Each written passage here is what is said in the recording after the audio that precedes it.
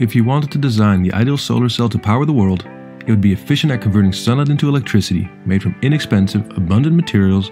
It would be inexpensively manufactured at high throughput, and it could go onto any surface to power a range of applications. Even though silicon would not be at the top of most physicists' list of ideal solar cell materials, silicon solar cells currently account for about 95% of all solar cells produced. Benefiting from decades of semiconductor manufacturing infrastructure and engineering know-how, silicon solar cells have increased in performance and dropped in price faster than almost anyone had anticipated.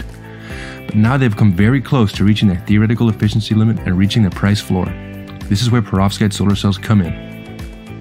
Perovskite solar cells are not only very efficient at converting sunlight to electricity, they are also very easy to make. This means that a vast number of researchers around the world have been able to push perovskite solar cells' efficiencies faster than has ever been seen for a new solar cell technology. In just 10 years, perovskite solar cell efficiencies in research laboratories have almost matched those of silicon solar cells and are still rapidly rising. Though the efficiency of perovskites is competitive with silicon already, silicon solar cells are proven to last for over 25 years, and their manufacture has benefited from a lot of economies of scale. The longevity of any new technology is difficult to predict, and many people initially considered perovskite solar cells to be relatively unstable when exposed to the elements.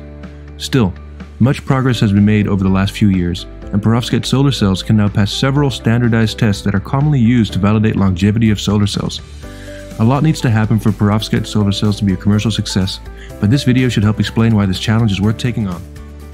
The term perovskite refers to the crystal structure of the semiconducting material used to make perovskite solar cells. It is made up of several molecules and atoms which are abundant and inexpensive.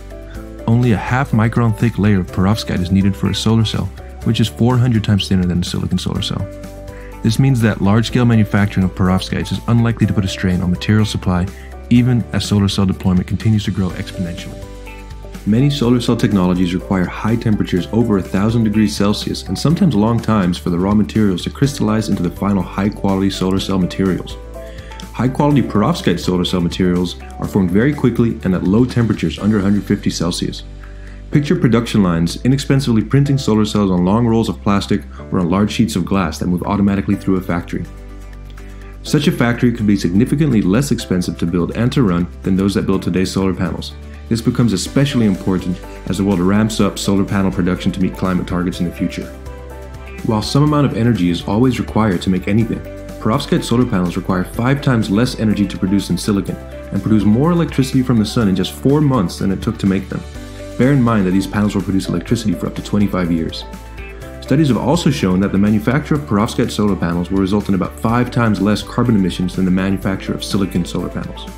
Studies suggest that when scaled up, manufacturing costs of $40 per meter squared could be achieved for perovskite solar panels, which translates to close to 10 cents per watt, less than half the cost of today's silicon panels. In fact, the glass they are printed on is the most expensive part of the panel. This gives perovskite panels a chance to provide the most economically attractive solar electricity around the globe. An exciting property of perovskites is that their chemical makeup can be easily modified to change which energies of photons and colors of light can be converted into electricity. This means perovskite materials can be used in tandem solar cell architectures, where 2 materials of different colors are combined to give higher overall efficiencies than either one alone.